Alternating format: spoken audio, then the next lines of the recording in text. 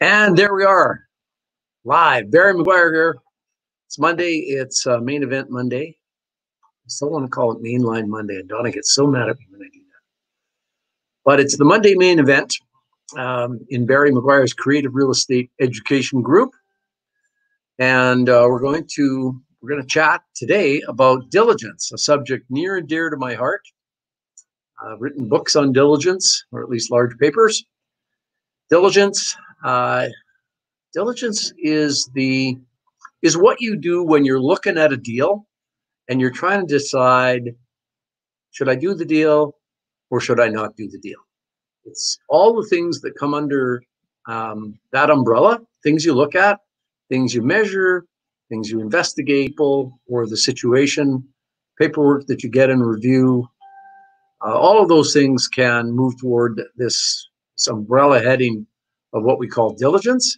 And then once you've accumulated enough data to make a buying decision, then we say that you have done your, wait for it, done your due diligence. Due diligence. It's a word or words that get bandied around a lot. I have done my due diligence, people say. Or I should have done more due diligence.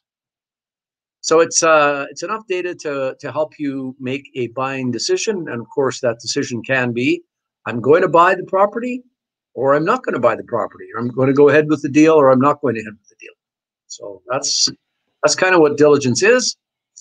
And to help us out today, we've got Andrea Workington. We're going to get a little update on Andrea and her ever-changing set of professional designations that she has. It's pretty exciting what Andrea's doing. Neil Taniguchi, probably in lovely downtown Airdrie, just outside Calgary. Be talking to us from there. Wayne Hillier, who's running the show, and who also going to pitch in on diligence. So let's bring everybody in.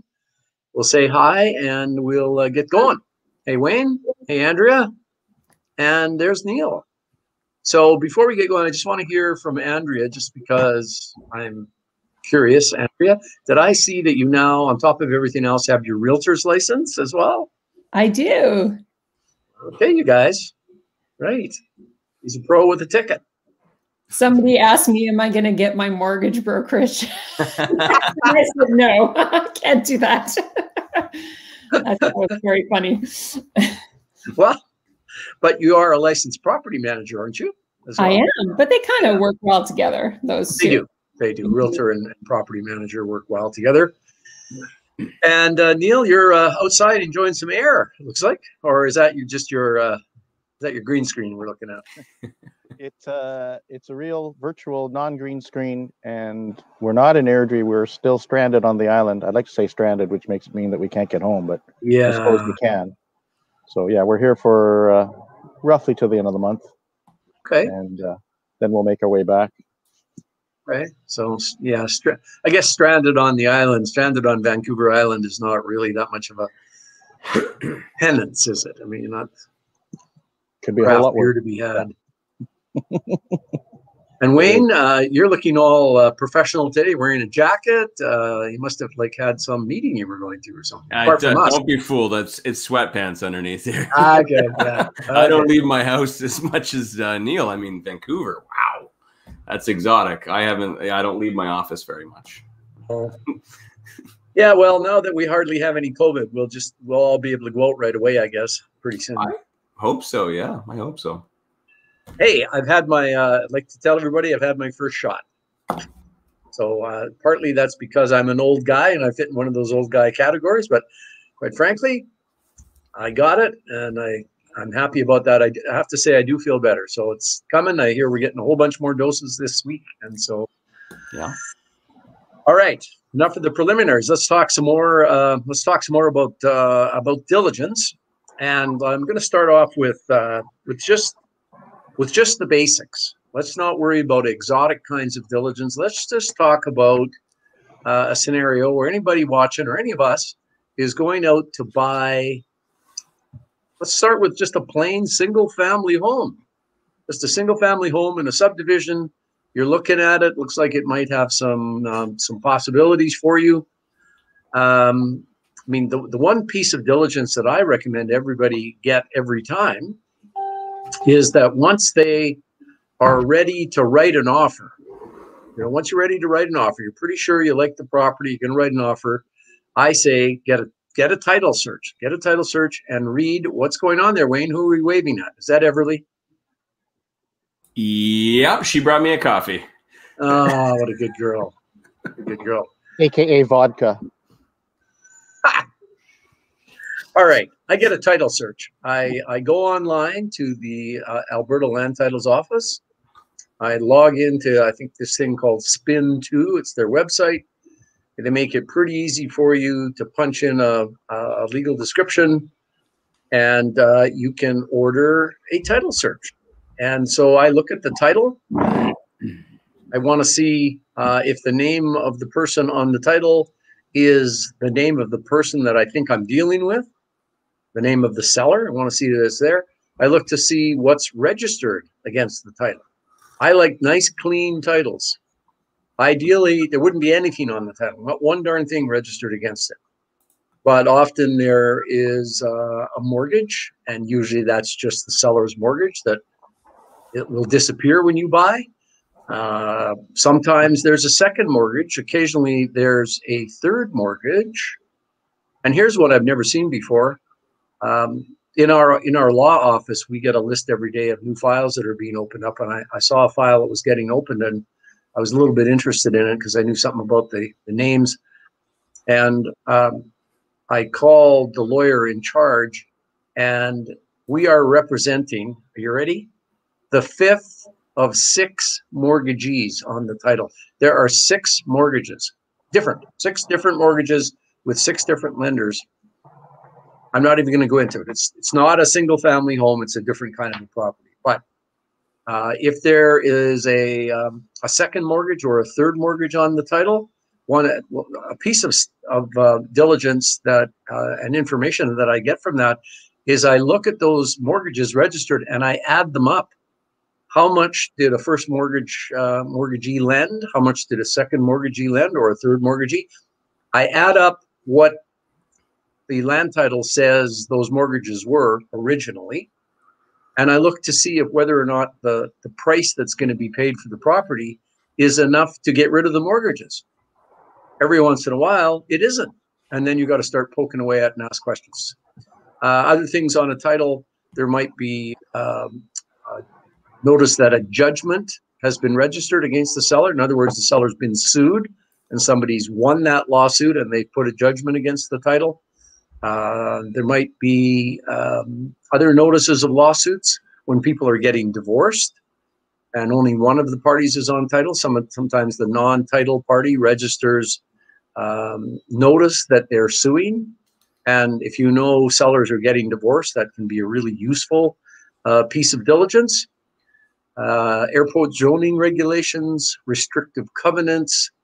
Restrictive covenants are what they say. Restrictive means that something can't be done with that property. Whoever's buying it does not have free reign to do whatever they want.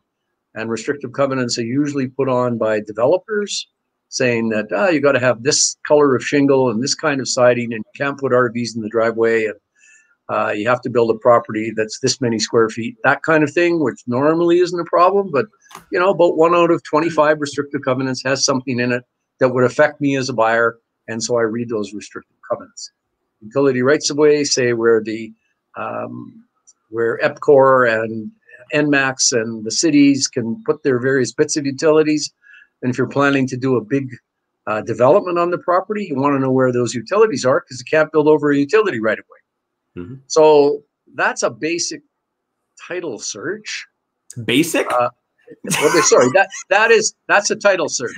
Title search is a basic search. Okay, it didn't sound very basic. But one thing about diligence is when we say if you're buying a property, you should look at the title if you're serious about making an offer. Key part there is look at the title. Don't just tick it off your list and say, okay, yeah, the checklist said get a title search. I've got it. Okay, what's next? You got to look at the title and you have to analyze it for what might be on it that could be interesting or could affect you. Whew. So let's go over to Wayne first. Wayne, if you're buying a single family property, apart from a title search, what other diligence might you do? RPR. RPR, which is, for all those people that don't live in Alberta, is a real property report. Okay, so that is what lots of other provinces call a survey certificate. Mm-hmm. And we used to call it a survey certificate. And Wayne, what's an RPR or survey certificate? Why is it important? Well, like you said, it's a survey. So you hire a survey company to basically do a drawing of the property. So you know where all the property lines are, you know where the building, how big the building's supposed to be, if there's any attachments, additions to the property, you know, that'll be outlined there so you can measure that. Decks, fence lines, driveways, maybe? No, garages, what's any lines that are going through the property. I think that's on there as well. Sheds, basically it's a decks. If I said that, I can't remember if I said that. Basically just a whole picture of the whole property so that you can go and verify that everything is there that's supposed to be there. Because if there's say an addition to the property that's not on there, you know, you want to ensure that there's a permit in place for that addition or that deck. So it's a big deal. So that is right. So it's an interesting point about RPRs. I think that Alberta is the only province where the standard purchase contract used by all the realtors says that the seller has to supply the real property report and this other thing called evidence of municipal compliance. So municipal compliance is the RPR going to the local municipality, and they look at it to see whether or not all of the improvements on the property are located according to the city rules and bylaws. Mm-hmm. So that's one thing they do. And also they look at it to see if it shows that there is a house and a garage, they look to see whether or not permits have been issued for the house and the garage. So I think in many other provinces, the contract says if the seller has a survey, he has to give it to the buyer, but it doesn't say he has to provide it like the contract does in Alberta. So if you're looking at a single family home, the survey or real property report becomes very important if you are, firstly, to know that everything is done according to what the city says. Secondly, it's important if you're planning to do something with the property. Let's say that you want to put an addition on the existing home. Well, the city will have rules about how much of an addition you can put on. So they usually say if there's a house and a garage, there has to be a certain number of meters between the house and the garage. And if you want to put on something that goes 5 meters into that space between house and the garage, you have to know that the city rules allow you to put an addition on that goes 5 meters in, or can you only go 3.5 meters? You also want to know the square footage of the lot, because again, city rules often say on a lot of this size, you can only put a dwelling of this size. Bigger the lot, usually the bigger the dwelling that you can put on. So a survey or real property report is very important when you're buying a single family home or even a commercial property, depending on what you want to do with that property. All right, so that's a title search and an RPR. Andrea, do you have any other searches you do if you're looking at a single family home? Do you mind if I cut in real fast? Because George had a question in regards to the title. I think it was in reference to you reviewing the title. He asked, do you charge a fee, Barry, for providing that service, or do lawyers charge fees? If I'm helping the client buy the house, I wouldn't charge a fee. We get a title search and look at it, but the time to, sorry, this is a complicated answer. I usually only see deals once they're done and unconditional, because realtors are usually working on the deals and I don't get involved in the consulting. So I don't have an opportunity to look at the title before the contract goes unconditional. Occasionally though, people call me up and say, Barry, I'm looking to buy and I need some help putting together the offer. Then I get a copy of the title for them, and I review it as part of whatever consultation I'm doing, other than closing the deal down the line. So there we go. Andrea. What was your question? Do I look at anything else on the title? Yes. Yeah. So, or for single family houses. So one of the things that have them is you have to make sure you scratch that out on the contract. So when you're doing your own contracts, if you forget to scratch out section 10.2 of the Alberta contract, then it can cause issues at closing because people didn't realize the seller has to provide one. So I always like to have that conversation ahead of time. The other thing that is important to know, which may not be on title, is if dower rights apply. So essentially, you need to make sure that you have all the decision makers. So a typical example would be is, say a gentleman buys a house and lives in it for a couple of years and then meets a nice lady and they get married, but her name's never been on title. And when you go to sell, she has to sign off on certain forms. So especially when it's something contentious like a divorce, you really need to know, especially on the creative side of agreement for sales, you need to know who has an interest in the property. So even though that dower right may not be listed on the title, you need to ask the question. Yes, that's a classic. I mean, it really is a classic, and it comes up right away, right when you start looking at the property, whether you're doing that by yourself and you're looking at for sale by owner properties, or whether you're working with a realtor. If there's only one name on the title, you have to ask the question, is the title holder married? And if the title holder is married, and if either of those folks have ever lived on that property at any time since their marriage, then here in Alberta, the non-title spouse has this thing called dower rights, which means they have to sign off on the deal or it's not going ahead. So good to get that out of the way right at the beginning. And I know that's part of what realtors do now, and they didn't used to do it, but they do, I think, have to get that done at the listing stage. And then the contract itself has a place for the spouse to sign off. And so in Alberta, the non-title spouse gets their rights from a piece of law called the Dower Act. But different provinces have different ways of handling this. And I think most provinces take into account what happens if only one name is on the title, but that one person is married. So if you're not in Alberta, you need to figure out in your province how that gets handled and how you would investigate it. So dower is important. I was going to say, Barry, it's not just married, because if they're recently separated, and recently can be as far back as 5 years, sometimes you still have single name on title, and you have to make sure that it's not part of a separation agreement, or that maybe they're separated and they actually haven't been legally finalized yet. So even though they're not on title, an ex may still have a right to claim and that sort of thing too. So not just married folks, subtle difference. I don't know about that part, Neil. I think part of what you're saying is certainly true.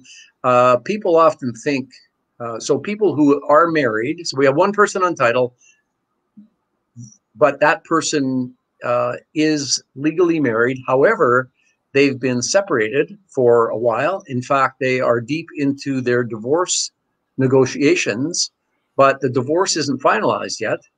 And so the answer to the question, are you married? The answer is still yes.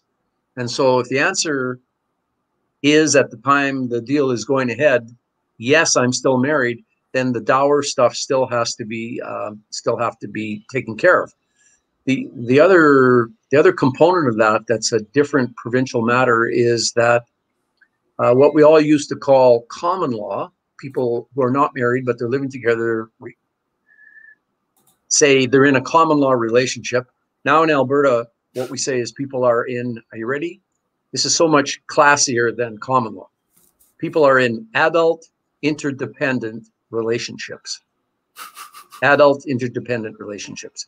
And so recent legislation here in Alberta anyway has increased the rights of people in those adult interdependent relationships up to the point where it's almost equal to being married in terms of what happens if you're getting divorced or separated, or who's paying who when you don't live together anymore.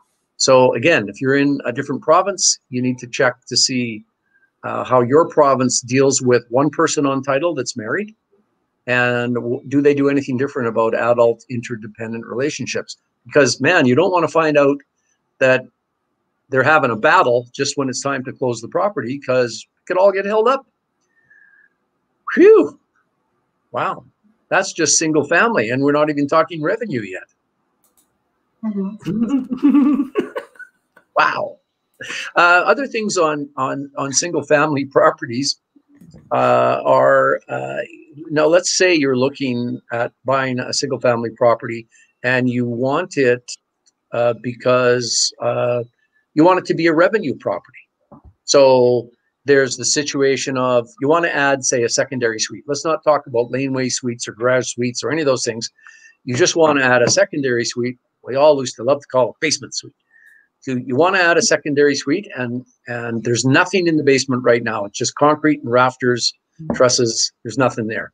Or there is a suite in the basement that the seller says, you know what, I just put it in. I never got permits.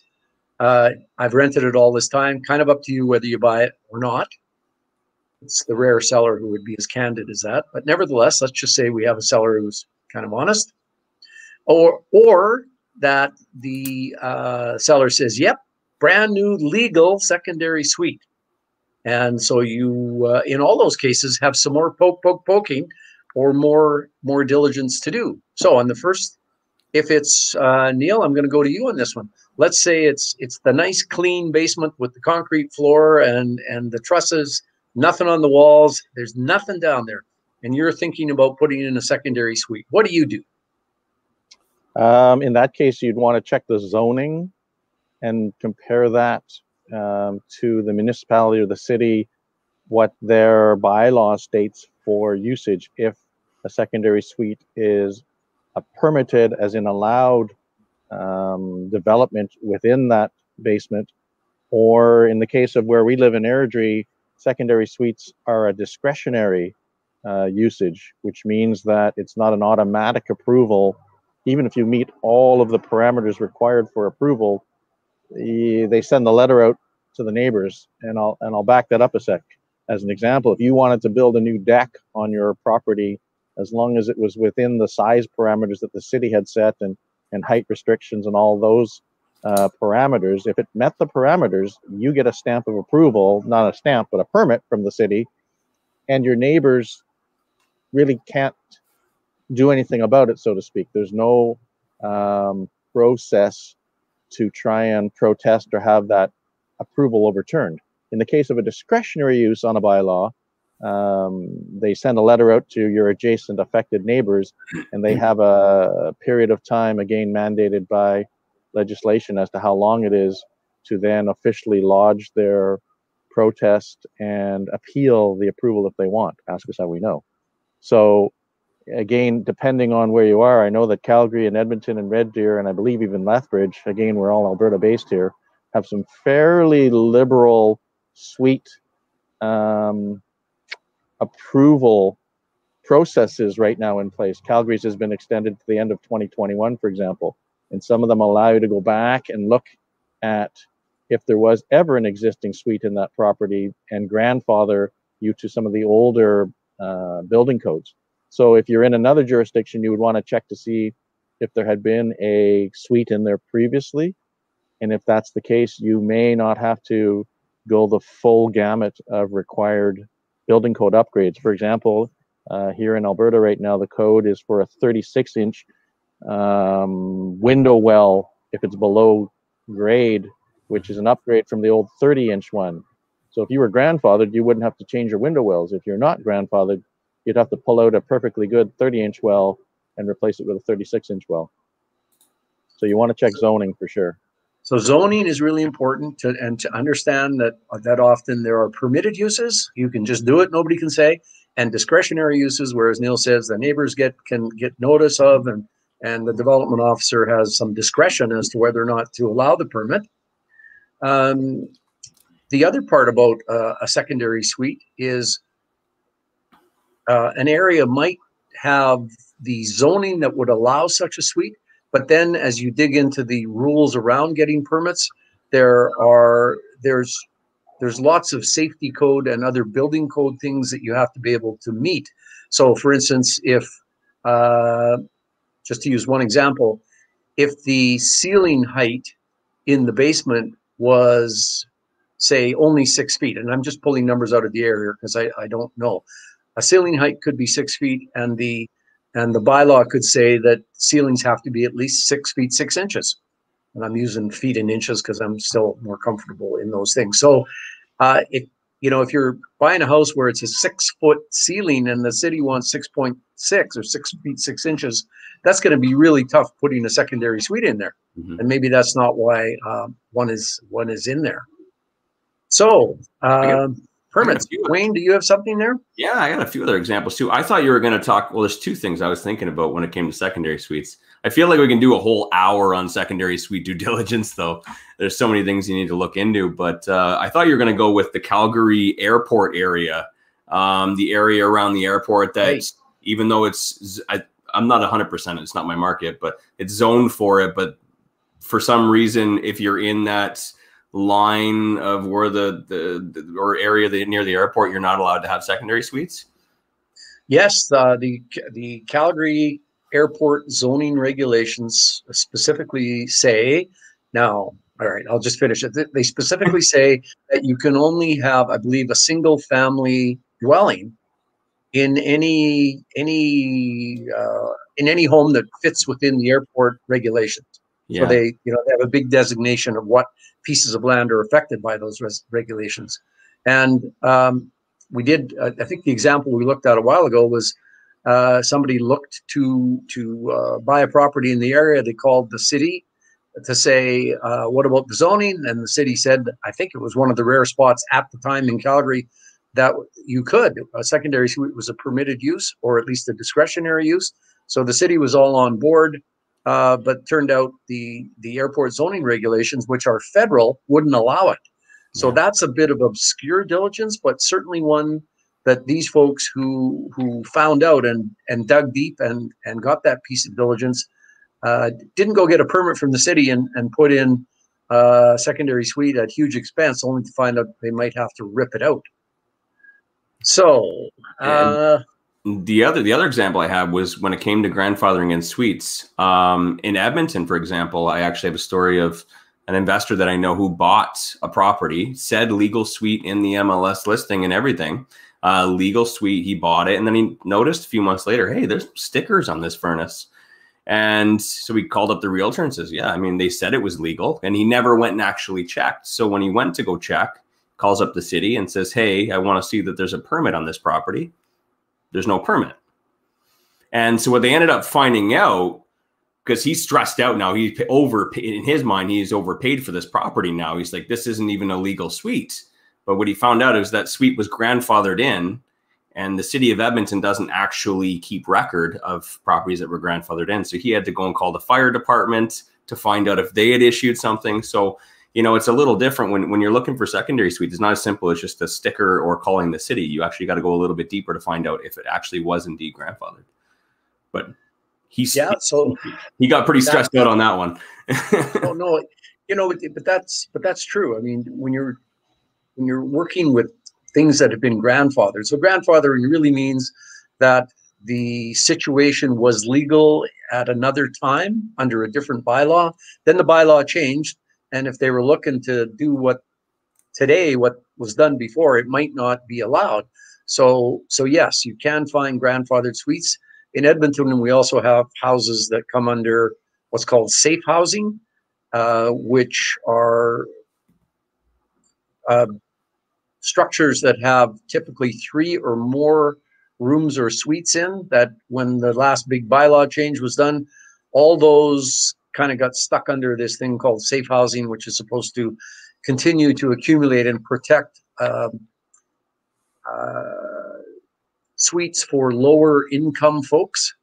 And so that's a whole different sub-registry where, I mean, we had David Coughlin on where he bought a safe housing suite, a fourplex that had two suites on the upper floors and 3 bedrooms in each basement that were allowed to be rented out separately. And I think a lot of people passed on that because they thought it was illegal, and David turned that into a $3,000 a month cash flowing piece of gold. So, oh yes, thanks, Donna. And David's going to be on next week following up on that great deal that he got with a number of comments on how he's improved it from $3,000 a month positive cash flow. Okay, I'm not going to say anymore. It's so good. It's the best deal ever. It's just the best deal ever. Investor Spotlight update. Yes. Wow. Thank you. Donna's my producer here, and she's just keeping me up to speed. What else on what, baby?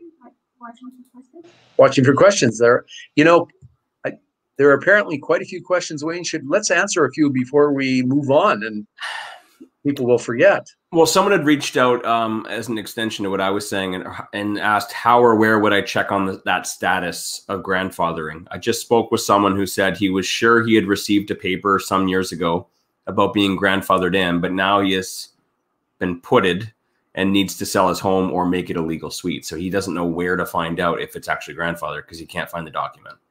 I think he means he's being punted. Possibly. But in any event, so yes, I think more in days gone by, if the seller hadn't actually applied for permits and if they didn't actually have it in their hands, there used to be a lot of flim-flammery and chicanery and nasty hiding of what was really going on with a property. And you could see it in the adverts. In-law suite, extra revenue, those are code words for there's a basement suite. And so when you say to that seller, all right, so is this a legal suite? He goes, well, I'm not really sure, but I think it's grandfathered. I think it's grandfathered. And if you don't poke away at that and buy on that basis, you find out that it wasn't grandfathered, meaning it used to be legal under a different bylaw and isn't legal now, but you are grandfathered. You can allow it to stay the way it is till the use of it changes. So I'm expecting that probably it hadn't been grandfathered and there really was no proof at the time. So that's the point about diligence, is that you need to get the answer to the question. You can never accept, well, I think it's, or I'm pretty sure, or I remember that. You need the actual proof to whatever the question is that we're trying to answer. So I think that's that one. What else we got for questions? Yeah, we had one earlier here. Lewis had said, hello, new here. So welcome. Would that title search, when we were talking about title searches in the very beginning, would that title search tell you if the place, let's say a side-by-side duplex, is legally divided into such a side-by-side, or it was supposed to be one big unit only?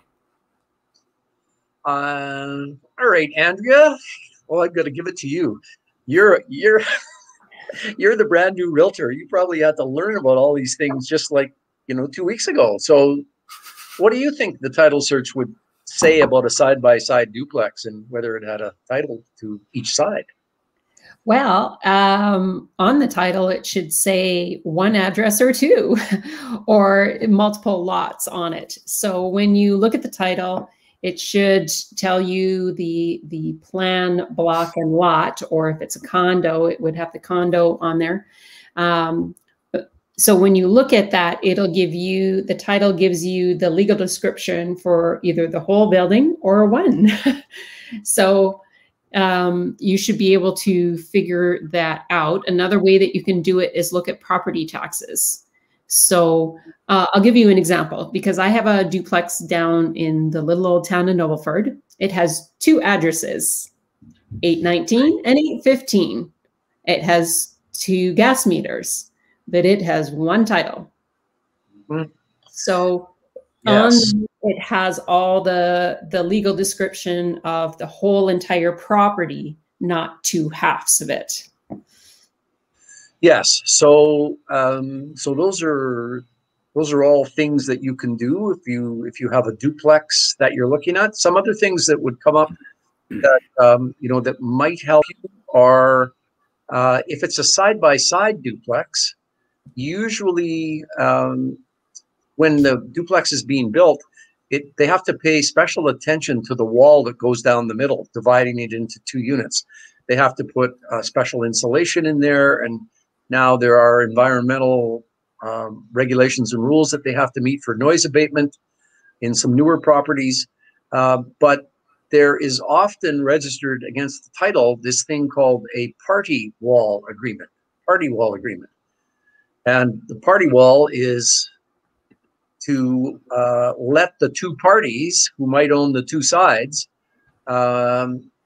repair or get access to the parts of each unit that they might need to do to keep their unit in repair. So if I'm on side A and there's a party wall agreement, it would allow me to access and go in through side B if there were some repairs I had to do. So you can look for party wall agreements. I think probably the best way to find out whether a duplex has one title or two is to ask for that real property report, because the surveyor will draw a picture of the duplex, and he will, if you're looking to buy one side of it, it'll show the one side, but it'll show it's one side of a duplex. So that's how it is in Alberta. And again, we're speaking to people across the country. So for all of these questions, you need to kind of update yourself with your local realtor and your local lawyer if you have any of these issues that you need to sort out. Any other questions there, Wayne? One more. One more. Okay. Do you need to worry about consequences to a seller if you make inquiries with the city and they take action based on a non-conforming suite? Ooh. Neil, what do you think? What do you think? So you're looking to buy, there's a suite. You go, so at 10248 95th Avenue, I want to know if that suite in the basement's a legal suite. What do you think the city might say if they look that up and go, no, doesn't show on our records? So to answer, I think what your question is, Barry, the proper way maybe to phrase that question to the city would be, I'm wondering if you can tell me if there are any development permits that have been issued for this particular property, which may be a way to not flag a property, so to speak, that has an illegal suite, but find out if it actually has a legal one or not. And again, that's why, again, in the world of diligence, we definitely want to be making sure that we're not taking someone's word for it. We've all heard of those situations where somebody, yeah, it's legal, don't worry about it. And you needed to worry about it because someone was misinformed or flat out, unfortunately lying.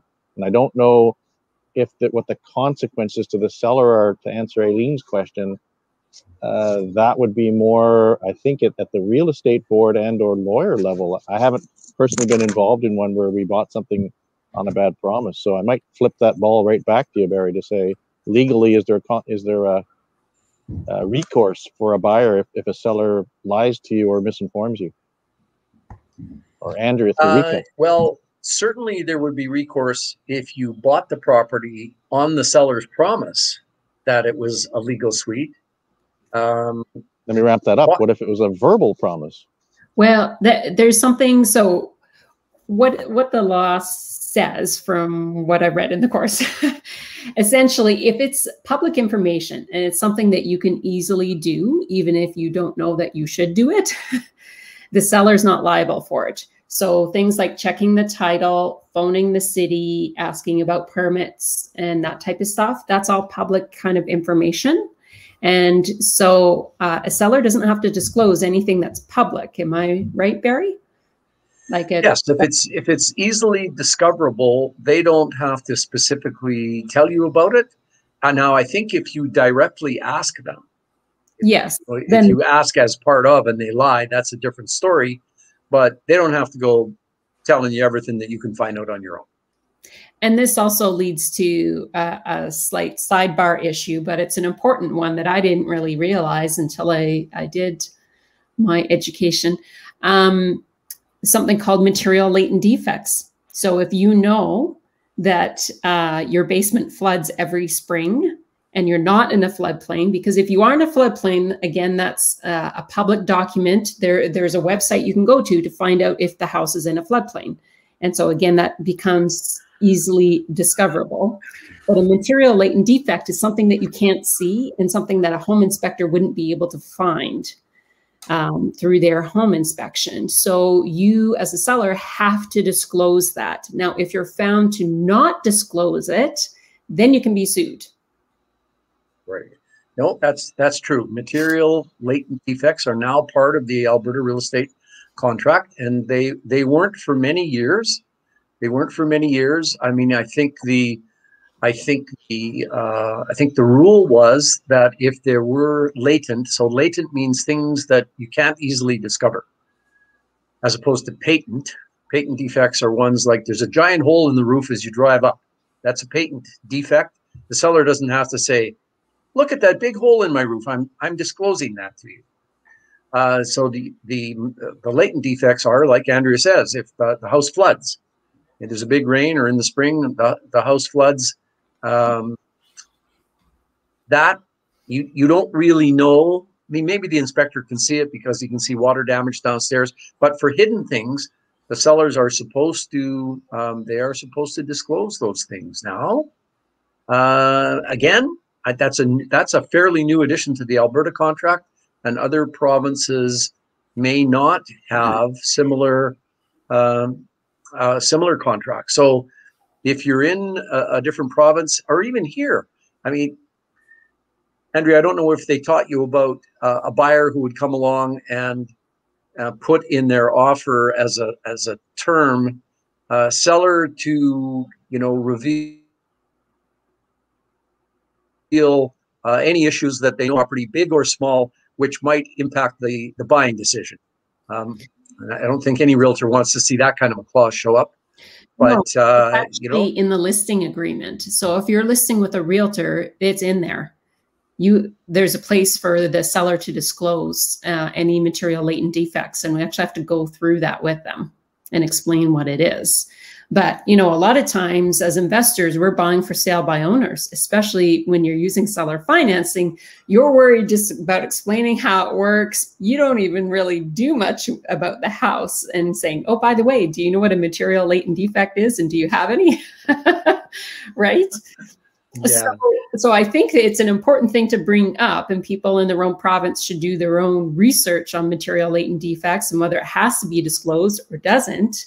Because the little twist on that is, if you have a material latent defect and you fix it, you don't have to disclose it. But on the other hand, they do recommend that people still disclose it and disclose how it was fixed, because what if it never solved the problem? So here's a good example, perhaps. So let's say somebody had an older house that had no weeping tile in it.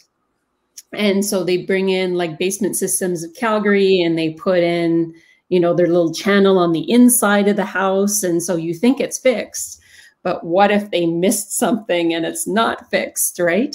And it's also important to know, so if somebody like Basement Systems of Calgary guarantees their work as a lifetime thing that this place will never flood again, we need to know if that guarantee passes on with the sale of the house. Any warranties or guarantees? Yeah, no, that's an important consideration, and that's part of from the buyer's perspective, finding out what's going on about the property, and from the seller's perspective, it's kind of a form of diligence. And you're sitting around saying, we listed the property, the place used to leak like a sieve every time it rained, but we got that weeping tile put in, and we've got the guarantee. And it's been dry as a bone for the last 5 years. So as you say, Andrea, if the problem is fixed, if that material latent defect is no longer a defect because it's fixed, you don't have to reveal that because it's not a defect anymore. But on the other hand, you can cover yourself off probably from future action by revealing it when you sell and passing on the guarantee if there is one. And then the buyer buys with a full set of information, and it would be extremely difficult for a buyer to come back later and go, hey, you didn't tell me, because you did. So sellers are always a little edgy about saying that. And I think maybe part of it goes to their concern about whether or not the defect is really fixed. But as always, disclosure is always better, isn't it? It is. I mean, we believe in disclosure. We believe in disclosure. What was I going to say? Home inspections. Neil, what's your position on home inspections?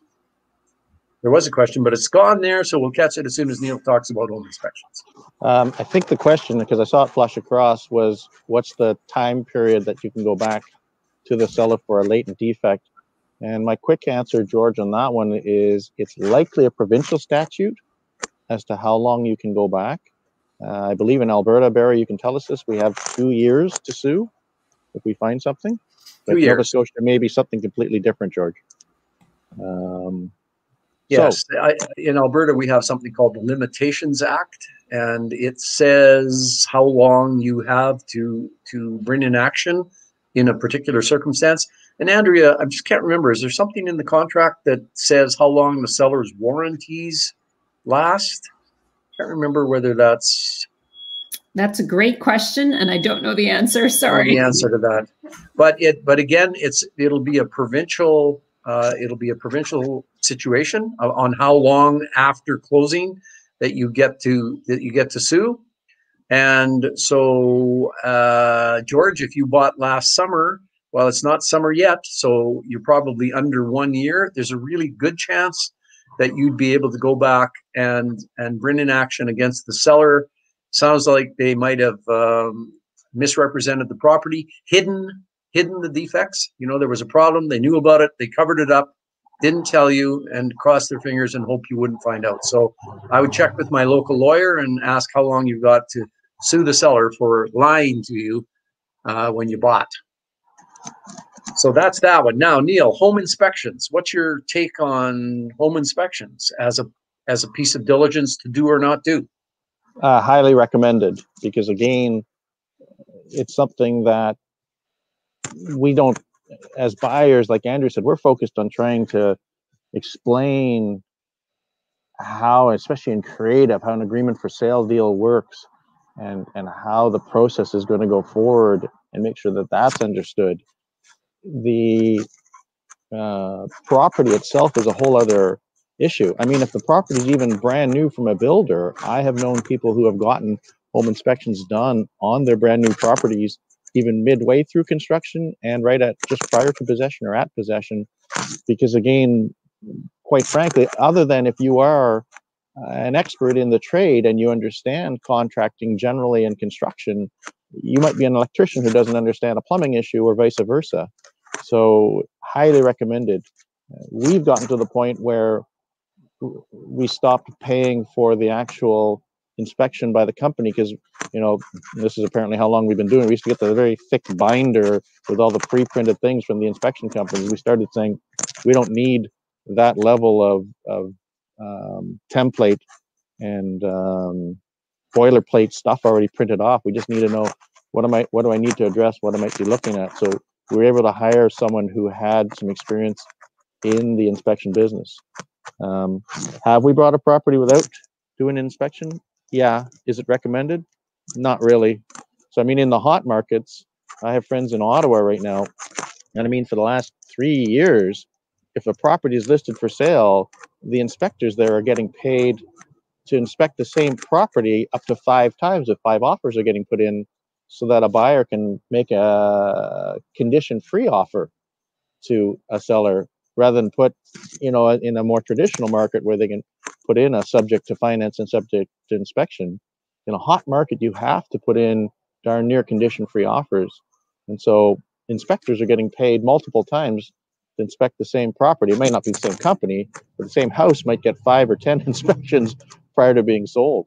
So, I mean, it's definitely something that if you have the confidence level because you have a background in it, the analogy would be You know, I worked for years in the automotive industry, and we would tell every one of our friends, if you were going to buy a car privately, the cheapest insurance that you can buy prior to buying that is a pre-purchase inspection done at a reputable mechanic or garage, or even, again, someone who has some knowledge of vehicles and can do it for you in their driveway. But if you don't look at it, I've seen way too many people who have gotten burned buying a vehicle from Kijiji that had all kinds of latent and patent defects that they could not identify any of them, or just known issues with a particular brand and model of car that got them into trouble down the road. So houses are no different. They're manufactured, there's moving pieces, there's wear, there's depreciation. And so, yes, sorry, typical Neil, one word answer turns into multiple sentences. Wayne, what do you, Wayne, you're looking like that. That's how you were muted. Sorry. Someone was complaining about scratching. She said it was hard to hear you because it might be, it's probably your headset. My microphone? Okay. Sorry, yeah, it's probably up against it. It was hard for her to hear. Bad posture. Apologies. Is that better?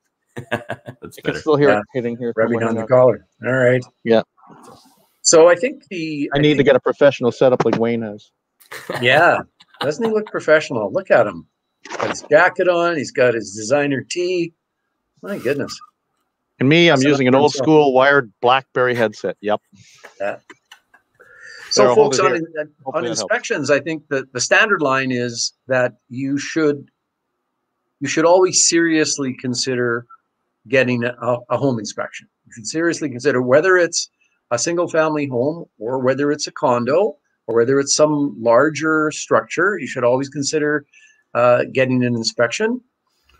Sometimes we don't get inspections if it's a quick closing, if it's going to be a major fix and flip where you're ripping everything out anyway. Maybe you wouldn't get an inspection, although that doesn't necessarily tell you what's under the drywall. Andrea, what do you think about inspections? Well, like Neil, I think it's a good idea. And just to maybe shed a little bit more light on specialized inspections that you may want. So for example, if you have a preserved wood foundation, you will need a specialized person, an engineer for that. When it comes to buying acreages, rural, when you're looking at wells and septic tanks, those are also things that you want to make sure you have good, clean water and there's no bacteria in it, and that your septic system is working properly. So there's certainly specialized inspections for specialized things. So that's something that you need to keep in mind as well. A couple of other ones in that category, I'm glad you mentioned that, Andrea, are radon. Radon is a radioactive gas that can collect in a home, can come up through the ground and collect. It's a nasty gas. It causes cancer. It shows up around Canada in measurable and serious quantities in many places, or hardly at all, and it's not an issue. So you can buy radon gas test kits on the internet that don't cost too much money. You could probably do some research before you went and spent the money to find out whether or not radon is an issue in your area. So you can do research and find out about that. And then if the home is heated by wood, there's an inspection called, the letters are WETT, Wood Energy Technology something, transfer maybe, a wet inspection. Yeah, which is funny when it's all about fire, but nevertheless, so there's 4 specialized bits of inspecting that you could do depending on what kind of a property you're buying. Jean and Corinne Grandcourt say, try to find an inspector who can estimate repairs. Not many do, that's true, has contractor experience. Quite a few do. It helps give a more thorough inspection report and some practical application. John, I agree with that. It's if your inspector says, well, you know, this is wrong and that's wrong and something else is wrong, it's great if your inspector also has enough experience to be able to say, oh, you want to know how much that'll cost? And then from a position of knowledge, they can give you a rough estimate of what they think it'll cost to repair the deficiency. Otherwise, you got to go hire other tradespeople to figure that out for you. And it slows up the process. And so it's way more convenient. What else do Grant and Corrine say? Also check local real estate purchase agreement terms. Sometimes they highlight specific issues in the area. Tainted soil requiring a basement fan. Aha. Yes, local knowledge, folks. Local knowledge. We're talking to people all across Canada, and we four in Alberta are from an Alberta perspective, but the things that we're talking about, the issues that we're talking about, will come up to a large extent no matter where you are. And so what you have to figure out is how they get handled in your area. So that's what you have to understand. Here's another specialized, not really an inspection, but diligence thing, Barry, is condo or strata docs.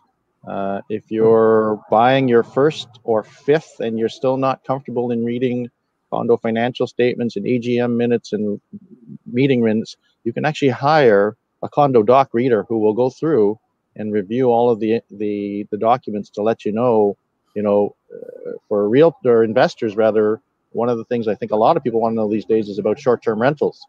Can I make this into an Airbnb as one of my possible exit type strategies or usage type strategies with it? And I know that that can be a deal breaker for some people that they're not aware of till they've bought. The other thing is there's actually a lady here in Airdrie who became a condo doc reader because she bought a condo townhouse in a complex where we are, not understanding what the documents were all about, and the realtor didn't recommend it. And the short version was that we ended up with a cash call special assessment to the tune of, I think, $11,000 that had been identified in the, if she had someone read them, she would have been able to see it coming, that it actually said in, I can't remember whether it was the meeting minutes or in the auditor's report that says, the state of the funds of the corporation are coming. I read my own docs now, but I mean, for the first couple ones, I've been like, we never read them on our first townhouses. No. And we ate that 11 grand, but we were fortunate that, we didn't want to, but it didn't sink us. But in some cases it could sink people, right? Yeah. Right. It could, and that special assessment could be 11,000 is a big number. You never want to eat anywhere near that amount, but it can be way more than that. There are $50,000, $60,000, $80,000 assessments going on, and that's common. That isn't even something you rarely see. So yes, here in Alberta, there are a number of companies whose only business it is to read the condominium documentation, the bylaws, the minutes of the annual general meeting, the board meetings, the reserve fund studies, plans, and reports, all of which are aimed at giving you, the buyer, a really good idea of the financial and other status of the condominium corporation before you sign up to become an owner with a bunch of other owners. So, if you're ever bored, Google search Alberta condominium stucco failure. Yes, and we'll tell you about you will have a lot of reading. Every time I drive around and see another big condo building with scaffolding all around it and enclosed in, that the building envelope has failed, and they're ripping off the whole outside, ripping off the stucco and the insulation and redoing it at huge expense. So, folks, who knew we were not going to get out of the basics? And there's more to talk about on the basics. I got a few more things I want to talk about. I think I hear the word sequel coming. 20% of my list. So, we're at 6 o'clock. I think we've got at least another full session in here, maybe another full session to finish the basics before we move on to the creative side. But all of these things we're talking about are important for buying a property, whether you're buying it to add to the long-term portfolio, or whether you're buying it because you're, fix and flipping or joint venturing or RTOing or whatever other creative strategy you might apply. So there's lots and lots more to talk about. So we're going to bring this back. Donna's giving me a note saying we have to do another session on this. And so we'll schedule another session. I think we'll do it fairly quickly because I want people to kind of remember what we've done. We have, I think, 1 or 2 sessions lined up for the next couple of Mondays, but we're going to schedule another due diligence session soon. How long is this guys going to come back? And come back and learn more about, here's a little tidbit, learn more about when you get a nice, clean, real property report and compliance that says all the inspections have been done and there are no issues or difficulties, that all of that information wasn't based on fact and it wasn't true. Whoa. Cliffhanger. Leave you with that one. Yes, Wayne. Yeah, Donna asked me to clear something up as well. There's been a bunch of people asking and requesting to join your student success group on Facebook. They see the group, they're like, I want to be a part of that. However, that student success group on Facebook is reserved for past students who have taken the focus workshops in the past, right? That's correct. To be in that student group, you have to have taken one of our courses or purchased one of our online courses. You have to actually be a student. Yeah. That's a private group. You have to have taken a course. This group is a public group. You just get to show up and listen to this. But the student group is kind of at a higher level because people have taken courses. It's a different conversation. So yeah, if you want to be in that group, folks, sign up for one of my courses and then you're right in there like a dirty shirt, like with everybody else.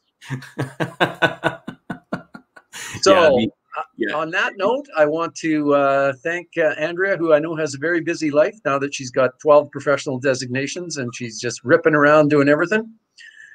And Wayne, who's got lots going on, even though he thinks he's only being in his office there. He's got more going on than that, folks. Don't let him kid you. And Neil, of course, is traveling around the country and trapped on Vancouver Island. Poor baby. Can't get back to Airdrie. Yeah. We'll order pizza for you, Neil, or something like that. So we're trying to see if there's maybe some fix and flip opportunities out here, Barry. Yes. Yeah, find some. We do a cooperative fix and flip. So thanks, everyone. I always appreciate it when you guys show up. We'll do another one of these. Good night, everyone. We'll catch you up next time. Night.